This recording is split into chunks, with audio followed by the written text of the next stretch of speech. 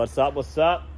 It is another video on the BMW E36. If you didn't see the last video, new drift build. So we are going to be pulling the motor out, doing a conversion, trying to do a cheap build sort of thing. Not the biggest fan of BMWs, just because this thing's always been giving me grief. The door car gets jammed, so it's all broken and stuff like that. And the other day, I opened it up, got in the car, didn't realise I did not shut it. So it was like half shut. I took off around this corner right here, and my Navara was sitting where the Patrol is right there. And the door swung open and smashed into my bull bar. But I'm very surprised of how hard the hit was and how little damage it was. So it gives me some confidence for when we are on the track and I've got people, you know, crashing into me or me crashing into them. So hopefully she holds up strong against other cars. But yeah, we are going to start ripping into pulling the motor out. I'm not going to get very far tonight because it's already about 7 o'clock. We're just going to start working on it, start pulling things apart and see how we go. Pretty sure you can unbolt these rads, top rad supports. So that'll be awesome. I bet you everything is going to break. Yeah, look at that. If anyone wants to buy this motor, hit my line, or else I'm just going to throw it out. Maybe I'll see if the wreckers want it. I have someone from NZ lined up who wants a gearbox, but I don't know, it's going to be probably more effort to pack and send it to New Zealand than it is to just throw it in the dumpster. So anyway, the last motor I had that I didn't want, no one wanted, was a RB20E and an auto, and kind of wish I kept that, but yeah, straight to the dumpster, straight to the tip. Should have heard the bang it made when the dump truck buddy pulled it over. Echo for days. Anyway, enough talk. I'm going to see how I go pulling this thing out. Actually, we'll get one quick look at it, last look at it as a complete car, complete running car, before we start tearing into this thing, pulling it apart, and probably never putting it back together again. She's nasty as. Been sitting for way too long. Oh, bit of bloody grass and stuff inside the rim. Overall, it's a pretty clean base, so that is cool. It's definitely gonna look much cooler, I reckon, when we're done with it. Don't have big plans for body kit and wheels and all that stuff as of yet, because again, not a big fan of these cars. So when it starts sounding cooler and driving a bit better, maybe then I'll start doing like an M3 body kit or something like that. Who knows? Honestly, I reckon I'll probably just drop it on its ass, new wheels, and that'll be it for me. Maybe respray it, because I've seen a couple of these that have been resprayed and they look amazing. Says the guy who doesn't like BMWs. Anyway, the colour can look good, and this thing is actually covered with overspray, because when I painted Kalani's Laurel, I painted it out the back of the shed, and I had this thing like right next to it, and it has overspray galore. Let's see if you can feel it or hear it. Yeah, it's all overspray. Silver overspray with pink metal flake. When I done her engine bay, when I resprayed her engine bay and put a bit of metal flake through it and all that crap. Anyway, I'm talking so much bull crap, man. I'm so sorry. Everyone's poor ears. All right, let's pull this thing apart.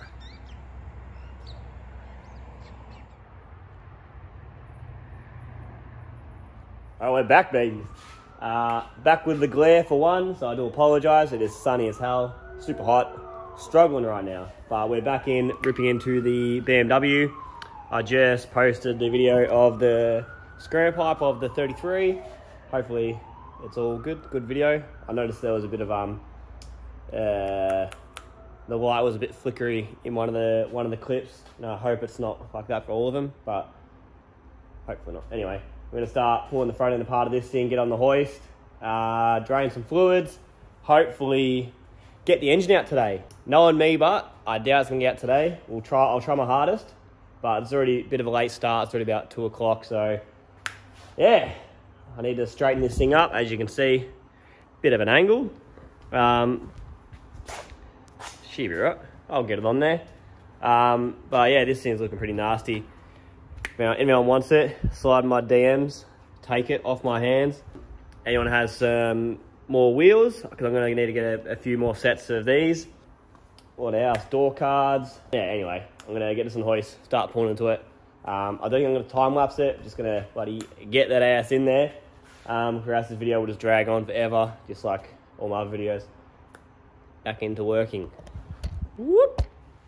Woo, there we go. Got a fair bit off now. Trying to pull it all apart without breaking anything, very difficult, especially when you have no idea what you're doing. So I had to look on a bit of, had to look on YouTube a little bit to find some things, but with the front nose, whatever you call this bit here, it's 4 bolts plus this bloody spot weld. I don't get why there's only 1 spot weld either side. It makes no sense. So I just drilled that out, was able to pull it off, pulled the condenser off, which I don't know if I'm gonna be able to run with the motor we're running and the radio and all that stuff. We'll have to find out, see. Now to the wiring. So I'll quickly just film the gearbox oil coming out, just so if anyone does want it, they can see it's bloody pristine. Oof. Damn, someone's clapping them cheeks.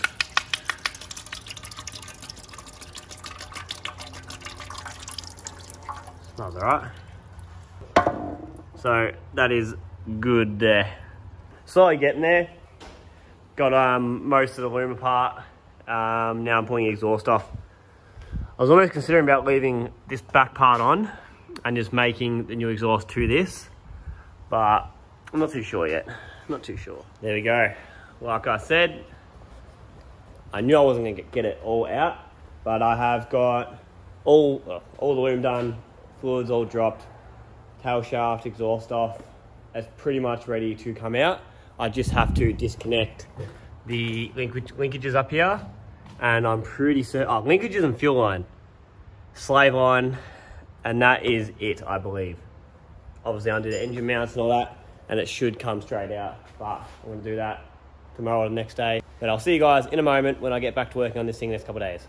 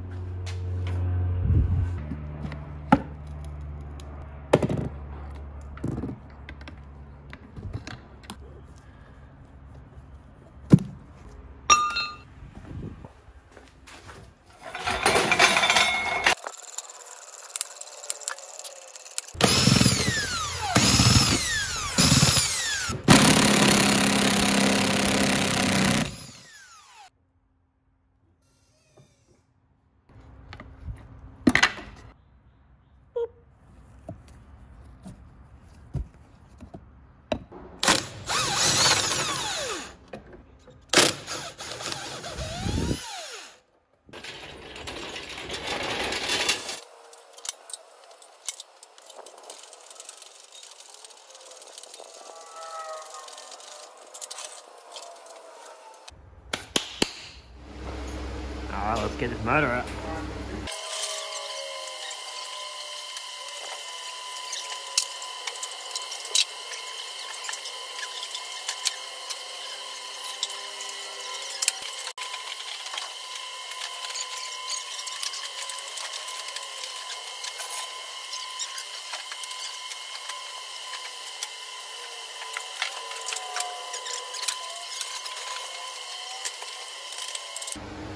Ah. Well, that was a bit of a fucking ordeal. Got it out, 11 minutes. Oh, it's a pain in the ass. The header's basically stuck on this, which I pretty much just jacked it up as hard as I can to get it out. Oh, I didn't pull that off. That makes sense. But it's going to be a perfect spot for a brand new motor to go into, which we will reveal in just a moment.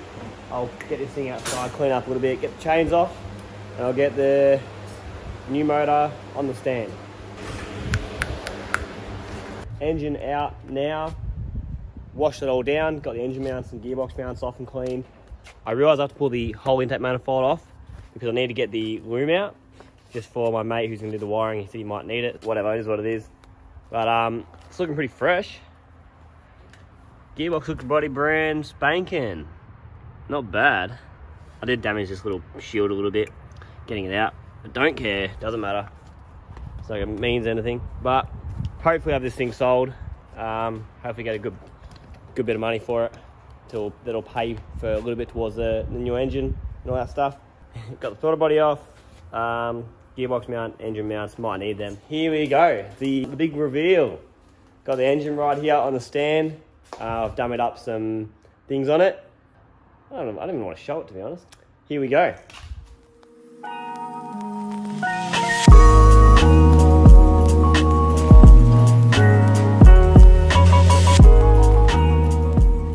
Yes, there we go. I think it was pretty obvious what I was going to do.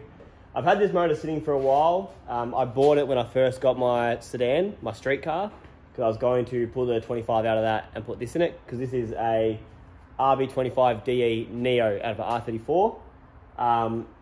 They're a bit higher compression, they're solid head. They still have VCT, but the VCT is internal instead of being external like your typical Series 1, Series 2 motors. It has had the block drilled and tapped for a turbo drain. I probably will end up doing down the track. I think it was a pretty low K engine, doesn't really matter. I probably will change the timing belt just because, you know, we'll see how we go. It's a couple $100 I don't want to spend. Definitely get a bit of a service. Like, look at this, got a whole bunch of bull crap in the valley. These are also just my mates' covers I just chucked on for it to look pretty. But it looks pretty clean underneath. It's obviously been sitting. The cams and the lifters look fine, all that stuff. Bit dirty, needs a good pressure wash, which I probably will do now. This is a hypergear that came off my track car. So maybe down the track, slap some head studs in it and we will chuck some boost in, or who knows. But the first mission we are going to deal with next video is going to be pulling the sump off, and I have to reverse it. So I'm pretty much going to cut it with the flange and just flip it. Sounds very easy. It's not going to be easy. I'm already dreading it. I can buy engine mount, sump, all that stuff from some dude in Western Australia for like $700 out of the one he built. So we know they work. So I'm almost considering just doing that. I don't know. What do you reckon? Do you reckon I should try to do my own mounts, try to do my own sump, which will end up taking longer than if I just buy it all? I'm really not sure. I would like to try it. I've never done engine mounts, but I like to give it a shot. It's going to be a bit of a pain. Like, if you look here, this is where the heater, heater core comes out. The water tap is right. Whoops. Maybe I can mount it somewhere else. Okay. Did not mean that. So is that the heater tap? I believe that's the heater tap. Surely it is. Well, if that's the heater tap, I can just mount it somewhere else then and just run these lines straight along there. I don't know why there's three. I'll have to look into that. So I do want to keep the heater and the AC, which it's not looking good for the AC because with the motor in, it's going to sit pretty far forward. Anyway, I'm going to quickly pull this thing out, give it a pressure wash, the engine and the motor. The engine and the car, sorry, because as you can see, all the grease and grime and all that stuff is just disgusting. So I'll pull the ECU out and I will get to town, giving this thing a bit of loving. I almost want to do bearings on it while I have the sump off. I'll have a look and see what they look like, which won't be today on this video. So yeah, shout out to Dylan Morrison for hooking me up with these fancy covers just to take the photos on. Yeah. All right, enough bullshitting, talking, bullcrap. This guy's so annoying, never knows when to shut up. Anyway, I'm gonna push this thing out, wash it, and I'll see you guys in just a moment.